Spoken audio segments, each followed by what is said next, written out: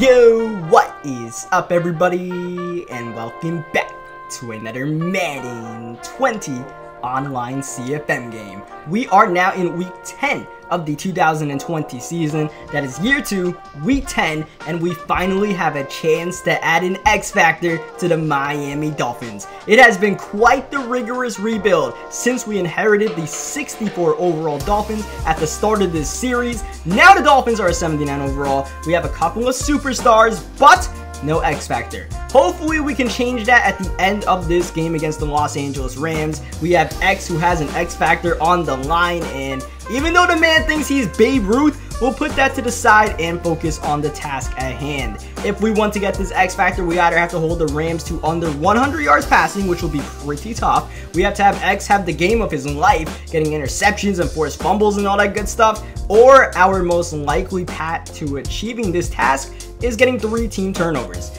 X can get his turnover without even impacting the game. So that will be the approach we take against the Rams today. You know, just playing very aggressive, trying to force turnovers. And the good news is that we are playing against the Los Angeles Rams. They are 0-8. They have not won yet this season. They do not even have Todd Gurley healthy for this game. So this gives us a chance to hopefully attack Jared Goff throughout the game. And we are underway. Winless Los Angeles on the road against the red hot Miami Dolphins, whose defense is looking to create havoc. Early on, Darnell Henderson getting back-to-back carries. That's the man who seems to be taking over the workload for Gurley. Didn't get too much. 3rd down and 7. Here's Goff, middle. Oh, ball is so up for grabs. Minkah couldn't get it. No one could get it, and Johnny Hekker is out to punt the ball. Yes, we forced the 3 and out, but we were so close to getting an early first turnover. If we could get 1 in the first quarter, that'll make me feel a bit better. Man, my heart stopped for just a second.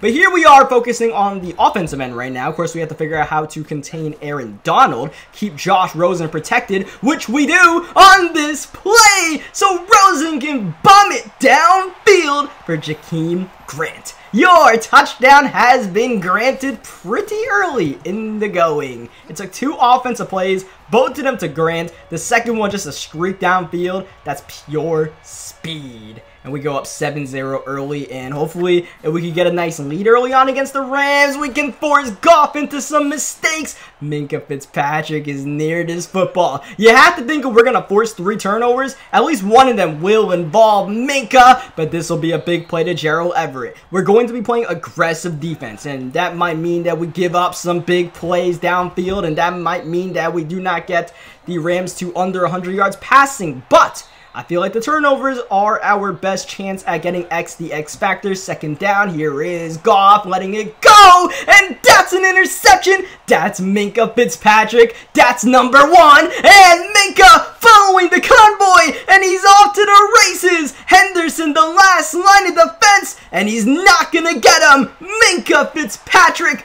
all the way. The Miami Dolphins go up 13-0. We have to wait for the PAT. Interception number 4 of the season for Minkah Fitzpatrick, but his first touchdown of the season. Minkah had about 4 or 5 pick sixes last year, and yeah, his numbers are a bit down, but he is still Minkah Fitzpatrick. He still has universal coverage, and he probably do not want to throw the ball in his area. So that's an early turnover. That makes us feel good. Here is Goff looking to calm things down, or he's about to make the volcano erupt. This is the rookie, Bryce Hall, who's got a pick 6 of his own. Oh no, this game might be getting ugly quickly. 21-0, less than 5 minutes into the game, and that is 2 out of 3 turnovers forced. So we have about 35 minutes of football to try to get this 3rd turnover. If we do not get this, I will be thoroughly disappointed as Jared Goff play action.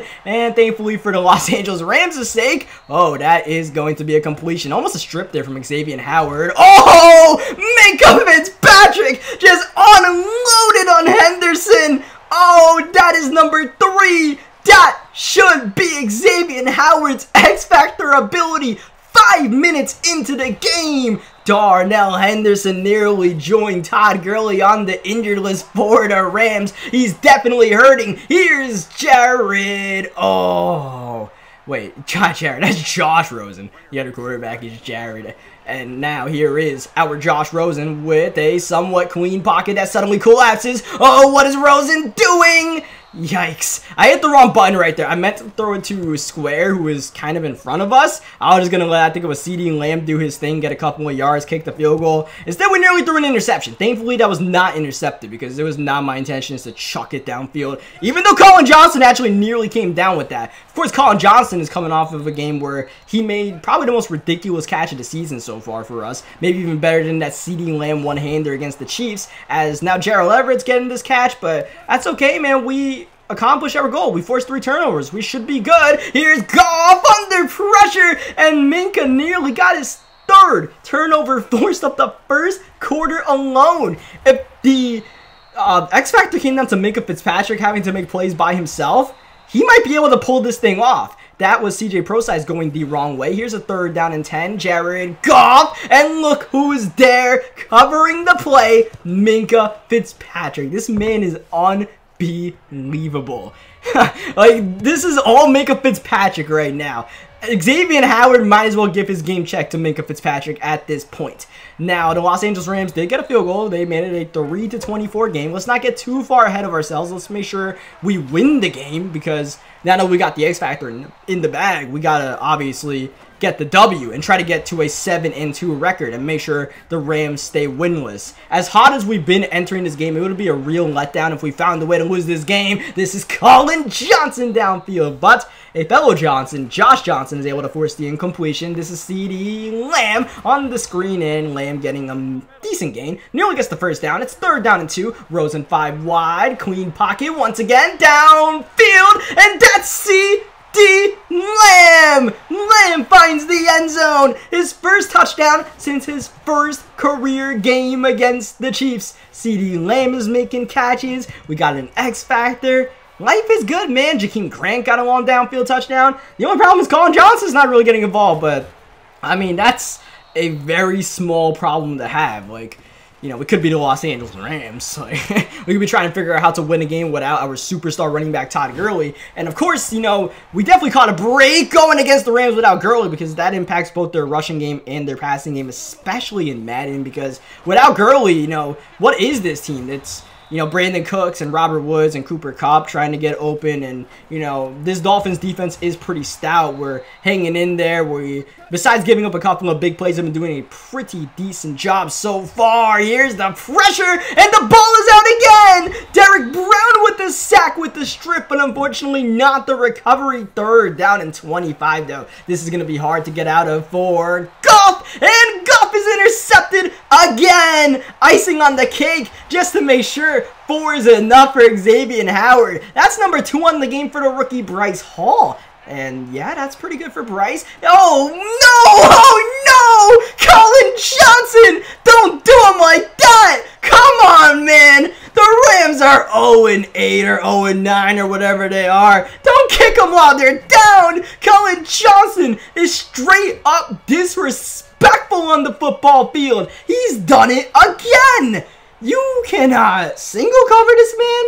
Apparently you can't double cover this man? Like, Colin Johnson, people are saying in the comment section, this man, he might be Calvin Johnson. I don't want to make that obvious comparison. The obvious joke is they're both C. Johnson, but, I mean, like, hello?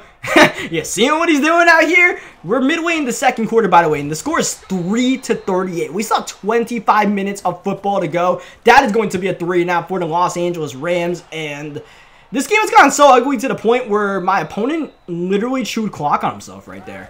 Like, he chewed the clock on himself. He's not even thinking about making the comeback. He is completely mentally defeated. So, I mean, I don't know what to do at this point. I guess we'll try to score a touchdown before half. Like, we'll play hard until halftime, and then, you know, maybe we'll chew clock in the second half. 3rd down and 4. I definitely want to try to get this first down. Here comes the blitz from the Rams. And Jared. I gotta stop saying Jared. Josh Rosen. Definitely our quarterback, thankfully. And he's able to find CD Lamb in the middle of the field. 2nd down. This is a bubble to Jakeem Grant, who's got some blocks. Jakeem Grant running away. And so is Marcus Peters. That'll allow Grant to score the touchdown. A very awkward play from my opponent. I don't know what this guy is doing at all. Alright? Like, period.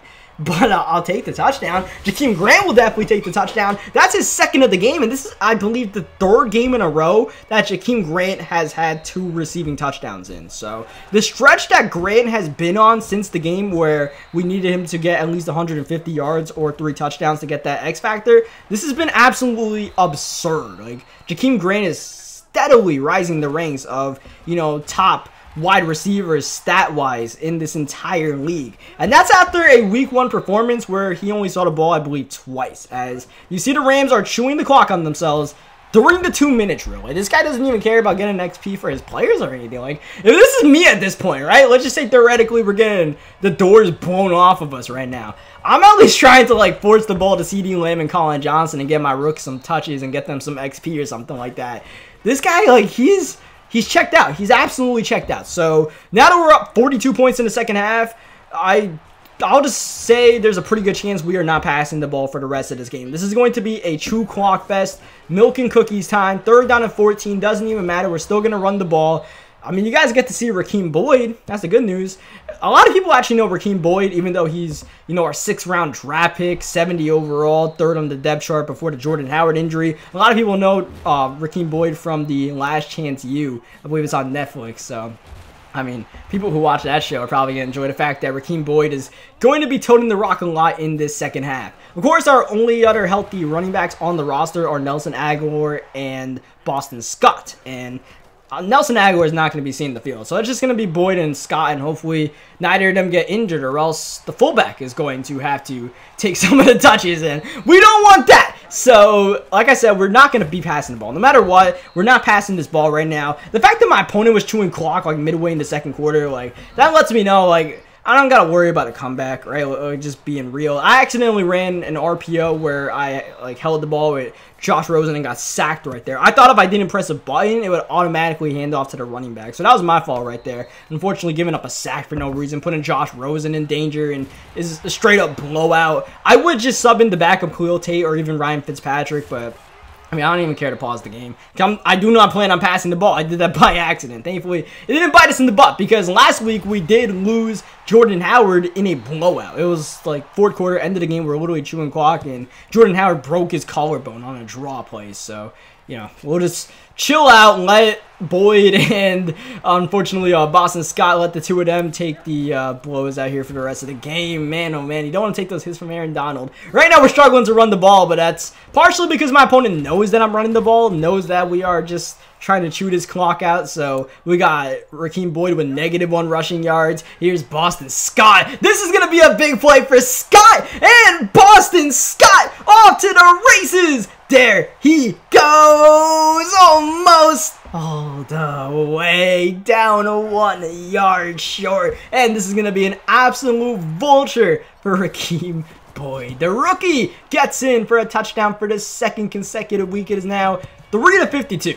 I said we were not going to pass the ball, but obviously if a touchdown is there running the ball, like, what am I supposed to do? We still got 10 minutes of football to play, man. Shout out to everyone who's still here watching and chilling. You're a real one if you're out here chilling with the Miami Dolphins in this 3-52 game against the Los Angeles Rams, because there's really not much for us to do out here. Like, we're literally killing clock. Like, me and this guy are trying to finish this game as fast as we possibly can. Now, the one thing that has been very impressive, let me say, is that we are absolutely boxing up this guy's rushing game. Partially because I know this guy's not going to pass the ball. We didn't agree to chew the clock. I wasn't in the chat with this guy or anything like that. We usually use Discord to, like, schedule games. I wasn't in the Discord with this guy, but I mean, he was just chewing clock. So I was like, all right, I'll join you.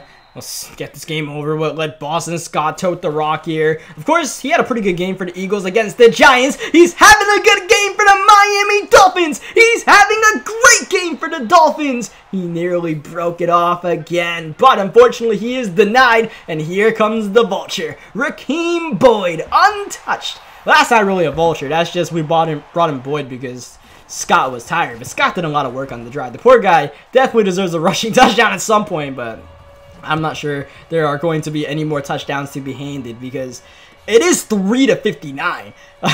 We're literally trying to chew clock and we're still scoring touchdowns out here. This is one of the most lopsided victories in NFL history.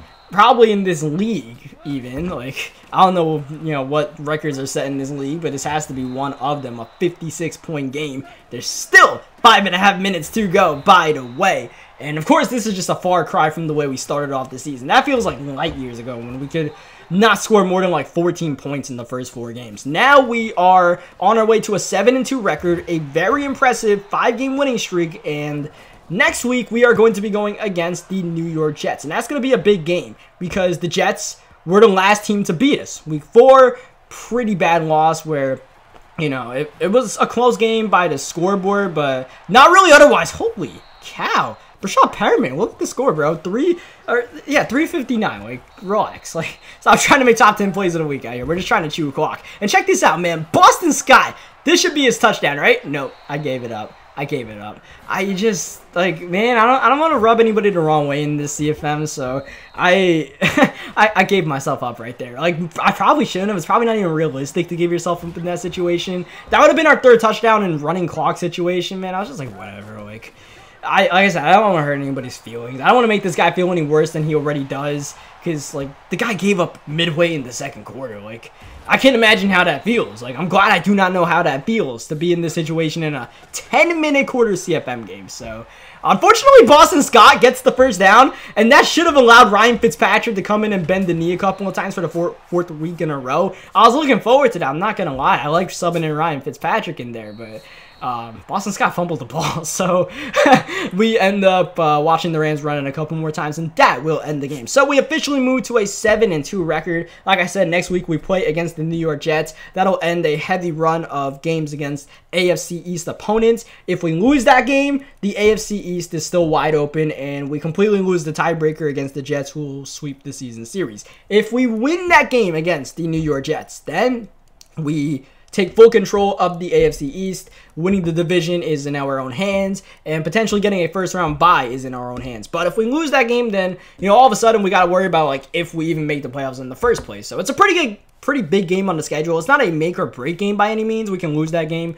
and still even win the division, depending on what happens to the Jets. As you guys see the stats out here, you guys will notice we have a lot of tackles for losses. In that second half, when my opponent was running the ball, he didn't really do a good job of running the ball. Like, yeah, he had Darnell Henderson, but, like, look at these tackles for losses that were racked up. Aaron Donald, of course, had 3 because he's Aaron Donald, but you see Raekwon McMillan, the fantastic rookie Derek Brown got 4 and a sack, and he also had that forced fumble. Of course, you gotta remember Minkah Fitzpatrick's first quarter, because that was iconic what Minkah Fitzpatrick did out there. That forced fumble to get the 3rd turnover, that was insane. We got the 3 turnovers in a stretch of about 5 plays. Like, I wasn't sure we were gonna get it. This was our best possible opponent to get that, you know, X Factor goal for, and we went out there and we killed it, man. So, as you guys are going to see, we go into the text, and yeah, X is happy. He didn't do squat out there, but he has a superstar X Factor. We have our first X Factor player on the Miami Dolphins, baby. Oh, the rebuild of the Dolphins is going swell right now. 79 overall squad. We have 4 or 5 superstars, and now we have the Zone Hawk,